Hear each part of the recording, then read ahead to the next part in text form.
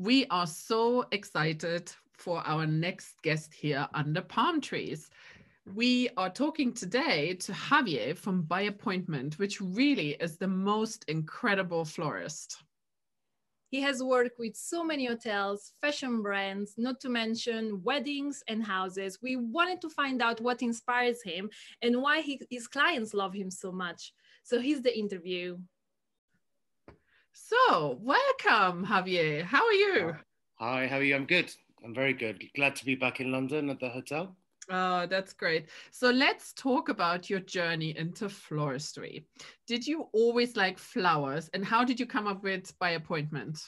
So actually, my journey into flowers started working in fashion. I used to see a lot of flowers in stores and a lot of flowers in shopping centers. And then, like most students do, I started working in events at a catering company called Last Supper. There was a lovely girl in the corner called Rebecca. She used to make flowers for all the events. And I used to look and I go, oh, I could do that. And literally I finished my degree. I borrowed some money from my parents and I started up By Appointment Only Design in Chiltern Street, which was, God, 14, 15 years ago. Oh, wow. Amazing. And it was actually, the name was because we could only understand what you wanted by having an appointment. So it was only through that appointment that we could actually then quote and come up with ideas for either an event or for your house or for any flowers that you might need. That's really great. That's lovely. I love that. Thank you. That's great. And Javier, hi. So we know you worked with so many different clients, from fashion to royalties as well. So we would like to know, when it comes to Middle Eastern clients, do they have like a favorite flowers? Do they use different flowers for different occasions? Tell us about it. I mean, Middle Eastern clients are ones that are quite sure about what they want. They tend to like bold and quite vivid colors. We never really tend to use much whites or pastels. That's only sort of more for baby showers or weddings, but they usually tend to like reds, purples, fuchsias. When it comes to sort of more masculine events, maybe they'll go into oranges and mixing it with purples. But it really does depend on the specific client and what they like. And again, the season, because obviously we have to be mindful of what is available. Of course. So aside from flowers, we want to know, do you have any other passions? So, I mean, I studied fashion. So I love and follow up every single season, what trends are coming, what's happening. We try to integrate interiors also into what we do.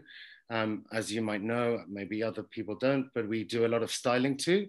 So where we transform rooms to be of another purpose. So say, for example, it might be a hospital room or it might be a lounge, and we turn it into a meeting space or a lounge by using furniture, lighting, flowers, and a combination of everything that would work beautiful in an interior. That's really brilliant. I love that. Thank you. So Javier, so 2020, of course, has been like a challenging year for everyone. So how did you deal with 2020? Do you have any tips for us? I mean, it was, as you'll know, it was really unexpected and it all happened so quick. It almost felt like we were watching a movie unfold in front of ourselves. We were really lucky at the beginning that we were able to switch from flowers to fruit and vegetable boxes delivered to your door. That was really popular for about 2 months. And then when people got confident about shopping out again and supermarkets stocked with all the essentials, then people started leaving the house a bit more and not necessarily ordering fruit and veg. But what did happen was that flowers started coming back through Holland. So we were able to offer that again with the fruit and veg boxes for those people that were perhaps a bit scared or what's the exact phrase? They were just more prone to maybe catching COVID. We've had to, as many businesses have, we've had to adapt and change. As soon as a lot of our corporate clients opened, they've had to sort of cut budgets back, and we've had to be clever. We've had to be open and very responsive. I think the most important thing is that it's not clients' faults that there's a pandemic. It's actually the world. So we have to be really respectful of that. So where perhaps we were doing flowers, we're doing a lot of plants. where perhaps clients were seen to do lavish events. They're just doing something smaller for sort of 6 or 8 people at home. So there's still a lot of smaller gatherings, but just more familiar, just small families. Yeah. Yeah, and all within the rules, isn't it? Exactly, yes. I mean, there's different countries do have different rules, and we do operate also in Spain and not just in London. So it's quite, I mean, we can travel all over the world, but because of restrictions, we can't at the moment.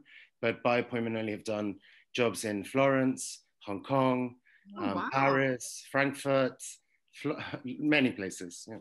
Wow, that's exciting. I mean, we haven't done something abroad for a while, but it would be interesting to do something and see what challenges come up. Yeah, I mean, hopefully 2021 will be a better year. So tell us, what is next for By Appointment? So I've actually been exploring a little project. So as you know, how do you say, small businesses are being encouraged to, well, people are encouraging small businesses to grow and not going necessarily to sort of the larger, more mass market places. So I've been looking into getting a little van that would drive around London and stop at sort of street corners and offer flowers, coffee, cake, fruit and veg, home essentials, but all from not the super high end, but things that are affordable for people like you and me, as well as our more wealthier clients. My God, that's such a brilliant idea. I love that.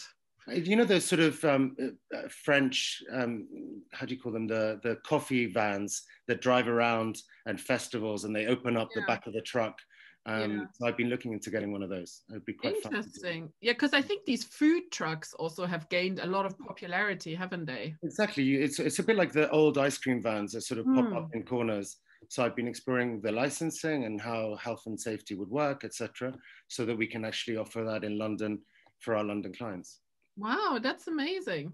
Well, thank you. This was such a great interview. So, but before we let you go, we have our 5 fire questions for you. No problem. Fire away. Yeah. Perfect. So the first one to start with is palm trees or pine trees? Difficult one. Palm trees for sure, because they don't throw as much pollen as pine trees do. Oh, wow. I like that. I like that one. Second question is, are you a sea person or a snow person? I'm a sea person, but I don't actually go in the sea that much. I look at it from afar. Perfect. And the next one is cars or planes? Ooh. If you saw my car, you'd probably think I'm a mad person because it's full of bashes and bumps and everything. So probably planes. Yeah. Perfect. This one, I love it. Is you are a pasta person or a rice person? Definitely rice. Paella over pasta any day. And then the last one is health or wealth? I think that has to be a combination of both. I can't answer, you know, I think it's all about not just physical health, but also mental health. And I think sometimes money allows you to calm and breathe a little bit. So a combination of both. So sorry, I can't answer one defined question. That's great. Well, thank you so much. This was really good fun. And we will post all the social links so you guys can follow Javier and By Appointment. So thank you very much.